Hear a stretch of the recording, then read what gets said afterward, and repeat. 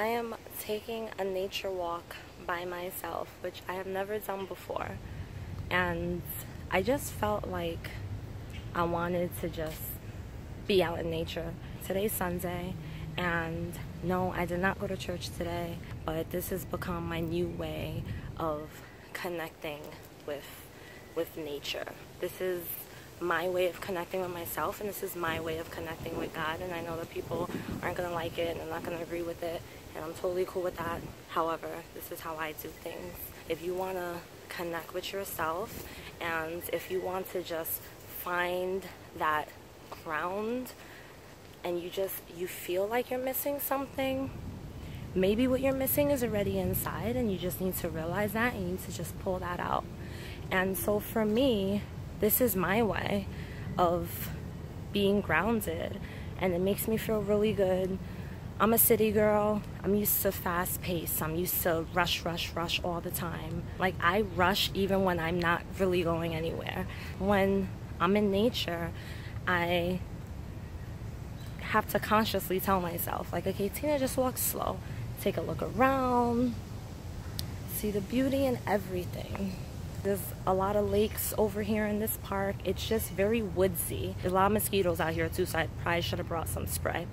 I just feel like I'm at peace. Like, I just feel so much more calm. This makes me happy. This makes me feel grounded. This is my meditation.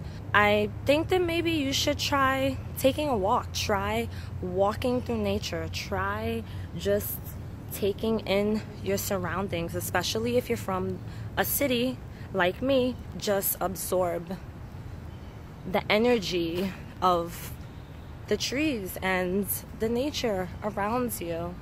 It's something that I've never embraced before. Like, I will go near a tree and just touch it and just think to myself, like, wow, this is amazing. This is something that was created for us. We just keep on moving and pushing through with our day, and I totally get it, but we have to learn how to just stop and just breathe it in and just release. And this is a good way to help you heal. This is a good way of releasing. If you feel like you have a lot of toxicity, maybe you're going through depression, maybe you just are not feeling like yourself, and you feel like you need something to make you feel more at peace with yourself. Maybe what you need is to just take a nice walk through nature, meditate, sit and relax. And so I brought with me my journals so that I could write.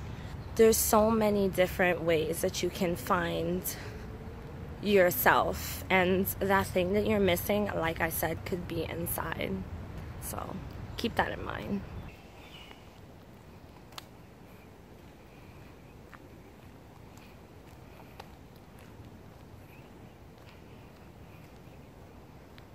As I am on my nature walk, I actually do have something that I wanted to share with you guys, something that happened to me last night that really triggered me. I'm not gonna say who it was. It's one of the viewers who watch the videos in the channel. I've spoken to this person several times. You know, he's pretty cool, but he is a member, an active member of the ICOC. And when I say active, I mean, like, he's not trying to get out. But this person watched my recent video with Ezra, where Ezra was speaking about his experience as a campus student in the ICOC. So this viewer sent me a private message, and he basically was expressing to me that he was really upset. He didn't like what Ezra was saying in the video, even though Ezra was expressing his personal experience, which we all have our own personal experiences and we all have a right to share it. So he started to rant, and his rant was basically that he, in general, overall felt like Ezra was generalizing all of the ICOC, and that he was using his experience as a way to say that all the ICOC is like this. He felt like it's lies. He was making the ICOC look bad. So my whole thing is, it's a free country. Like, anyone can click on my videos. My videos are not only for ex-members, obviously. Anyone can click on it. The message I share in my videos are mainly for people who are skeptical of the church and people who have left and are thinking of leaving. Is it raining? Oh no, it's raining. This individual that sent me the message basically was really upset, and he came peacefully, he came respectfully, but he still triggered me. The reason why I was triggered is because this person started to say that Ezra should not have been baptized, that he wasn't ready to be baptized because he clearly did not understand the commitment to the church. I was like, wow, I don't understand what commitment that is. He said, you have to be committed to the church. And if you don't understand the commitment, then you should not become baptized. You should not be a member. You have to go to all the services. You can only date within the church. You're not supposed to date outside the church. And this person basically proved exactly what I have been saying for the longest freaking time. He proved that the ICOC and the ICC are in fact a cult. What church that is legit do you know that has commitments and rules? Not to mention, these things are not biblical. The ICOC will say it's biblical, and they'll say, well, this is in the Bible, and they'll show you. They twist up everything they say and make it seem as though it's biblical, as though it's right, as though it's accurate. They're very good at twisting things and making you seem crazy. Then he tried to use the example of marriage, saying that when you get married, you have the ring, you have the dress, you have the cake, you have the wedding ceremony, the reception, and so he says a commitment, isn't it? Now, I'm married, and I did get all those things. I had a wedding, I have a ring, I had a dress, I had a cake, but that is not the freaking commitment. The commitment is my husband's loyalty to me. That is a commitment. I did not understand his logic behind the things he was saying, but it made sense at the same time, considering the fact that he is a member of this church. I got so upset. I was like, I can't even talk to you right now. I can't, because your level of thinking is on a whole nother plane than my level of thinking. I don't understand how you can possibly compare a commitment to the church and a commitment to being married. That just goes to show you that the ICOC are hypocrites. They say that they don't follow tradition of man, but they do. Because if you can see a traditional wedding as a commitment and as a way of proving loyalty that you're ready to get married, then you also believe that by following these rules of the ICOC, in order to be baptized, you got to make sure you come to church all the time, you got to have a discipling partner, you must marry or date someone within the church. That's also tradition.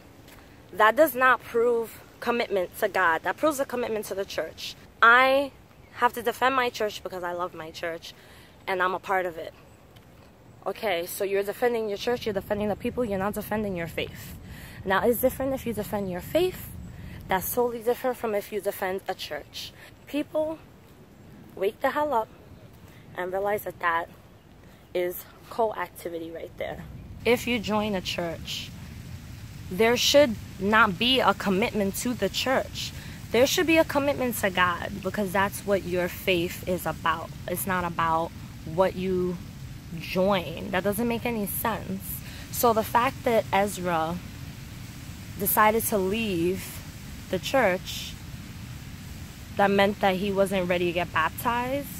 So In order to get baptized, you have to commit to the ICOC. But what does the ICOC have to do with you getting baptized? How about a person get baptized because this is them coming to God, and this is them saying, I love God and I love my faith. This is what I do. This is what I believe, and that's what it's about. If you can join a church and say, okay, I commit to the rules of the church. I commit to coming to midweek, to Bible talk. I commit to doing Bible studies with people. Oh, and I commit to only date within this church. If you could commit to all these things and then get baptized, then maybe you're not getting baptized for the right reasons. See, you don't need to do those things to get into heaven. And people might not want to listen to me because they're going to be like, oh, well, this is an ex-member and an ex-Christian. Why would we listen to her? You don't have to be a scientist to know this. You don't need to be committed to a church in order to go to heaven. That's not what it's about at all. And I've been saying that from the beginning when I was a Christian, and I'm saying it now as an ex-Christian. You should be free to leave your church and to go wherever the hell you want to go. Yes, if you're a Christian, of course, you might prefer to date another Christian, but do they have to be a member? No, because the members are not perfect themselves. It triggered me because I started having flashbacks. I started thinking about all the people that are being hurt and the people that are going through things. They say they have good intentions. They say they love. They say they care. But they have a very funny way of showing it. Ezra still believes in God, and he still is looking to go into another church. And I don't see how by him leaving the ICOC means that he wasn't ready. He wasn't ready to get baptized. That is 100% brainwashing. Understand that my videos are not about pulling people out of the ICOC. My videos are about warning people. My videos are about helping people who want to leave, helping people who've left. Because I know firsthand how difficult it is when you don't have anyone to be there for you, to support you when you've left this type of church. I know how it is to feel alone through a journey when you're questioning everything now. I totally get it. And that's why someone needs to do it. Why not me? My videos are not about ICOC members being good, being bad, being nice, being mean. It's about how many people are out there that have been hurt and continue to be hurt. There's too much justifying left and right. Well, this person wasn't ready to be baptized. Well, this person didn't read the Bible. Well, people are people, and they're going to do things regardless, and no one is perfect, and they're a church, and you have to focus on God. How many excuses we got to keep hearing? Seriously, how many? I have a hard time trying to ignore the reality of what's going on. People just need to understand. If someone's sharing their story, that's their story. And they have a right to share it. You have a right to share your story. You have a right to feel upset. You have a right to feel hurt. You have a right to any emotions you feel from this church. You have a right to leave and to find another place where you feel comfortable. Because what is the point of going to a church that you don't feel comfortable and you're not being spiritually fed if your whole point of being there in the first place is for God? I want you guys to continue to share your stories and to say, this is what I went through, and this is how I felt, and this is how I feel right now. I want this to be a thing. Like, I want every person that really has a message and has something to say, even if you're scared, do that thing that scares you the most. I want you to just come out and be like, boom, this is what I went through. This is what happened to me, and this is where I am now. Don't allow anyone to intimidate you. You share your truth, you share your story, you get through it because you can and you will.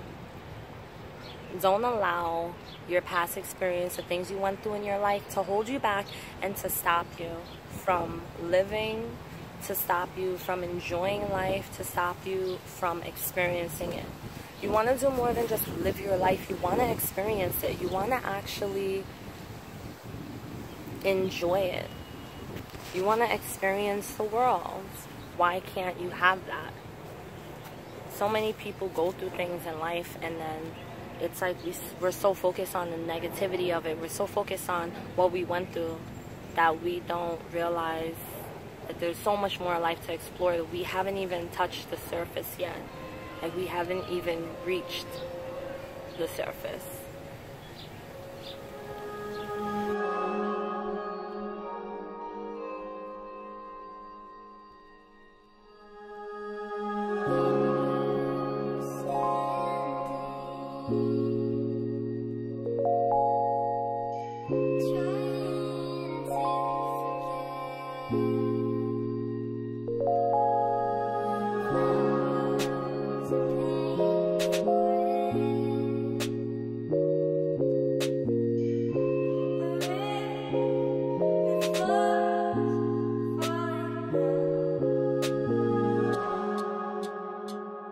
Don't silence yourself for anybody. Don't let anyone intimidate you out of speaking your truth for nobody.